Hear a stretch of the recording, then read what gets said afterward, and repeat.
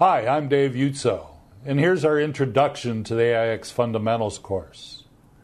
AIX is a registered trademark of IBM. It stands for Advanced Interactive Executive. IBM is notorious for acronyms, and here's another one. Advanced Interactive Executive. What it really is another Unix, and it runs on IBM's RS-6000. So the description here of this course, first we start with the core technology of what is the AIX series made up of. We learn the basic tools and concepts necessary to be proficient in AIX.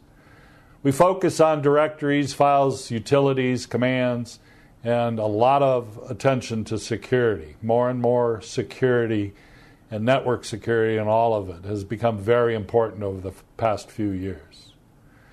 A lot of labs, the more flight time the better. I like to call it flight time. So we have some hands-on labs that you do at your leisure on your computer. You log in, log off, and actually become proficient in AIX. So we identify the tools needed to create and remove files and directories. We learn about the directory structure, how to navigate the directory structure. Similar to Microsoft, we have a directory, and we have the root directory and how we get around there and how the system works, why the architecture, why things are located in certain directories, what do I need to go there and do things. How do I modify the contents of a file? This is important for everyone to know, not just the systems administrator, but how do I modify a file? Not just a system configuration file, but any kind of file that might be on the system, whether I'm a database administrator or just a casual user. Permissions, very high on the list of things to know about Unix. How to set the permissions and change the permissions for files and directories. And how do I get out of trouble? We spent a lot of time, how do I get out of trouble? What if? The book says, don't do this. What if I did? We use our utilities. We have many, many utilities, text manipulation, file manipulation utilities, and to understand and get in the mind of the programmers who wrote this sort of thing and understand what they're really trying to accomplish so we can become much more efficient. We'll write some scripts, some very simple scripts.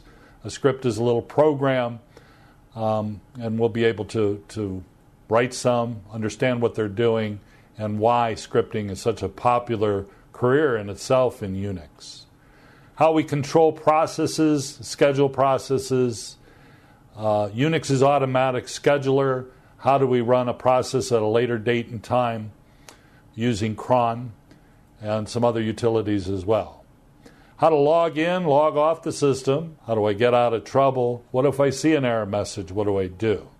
We run some basic commands with emphasis on security. So more and more security built into this course.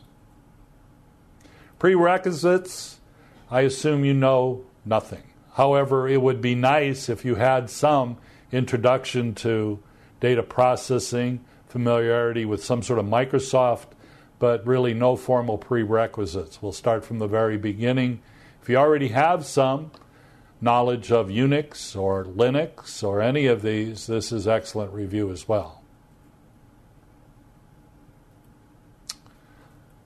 Topics include getting started, files and directories, listing files. How do I list them? When was this file created? When was this file last modified? How do I manipulate files? What are the utilities to manipulate these files around the directory structure?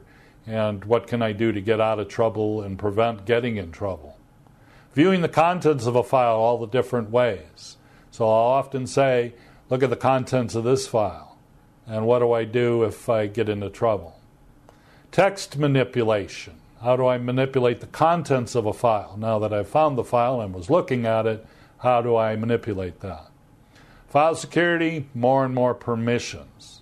So definitely high on the list of things to know. File descriptors, input, output, How do I control those processes using redirection and file descriptors 0, 1, and 2? What are those all about? Pipes and processes. What is a pipe? What's the difference between a pipe and redirection? What is a process? What is this child-parent relationship in Unix that makes Unix so much more dependable than the others' competition? The shell. What is a shell? Why do I need to know about a shell? What are its properties? What are its options? What can I do by changing shells? How do I get out of trouble? Writing scripts. A shell is also a programming language, so depending what shell you use, you have a different programming language. And we'll write a few simple scripts. Processes, child-parent relationship, background, foreground processes, the priority, how to kill a process, the default signal for the kill command, and a whole lot more. We'll use the network. Our systems administrator will set it up for it, but how do I use this securely? How do I log into another system? How do I find out what my IP address is? But a little bit about the network, at least with regards to using it. And then finally some of the systems administrator jobs. What does he do? Why is he paid the big bucks? What's his responsibility? If I get into trouble, can I call him? What can he do for me? Who is he? Lots of lab exercises found throughout the modules. You can get them off our website in Word format, and I strongly suggest that you do those labs on your system at your leisure. The descriptions of the solutions also can be downloaded.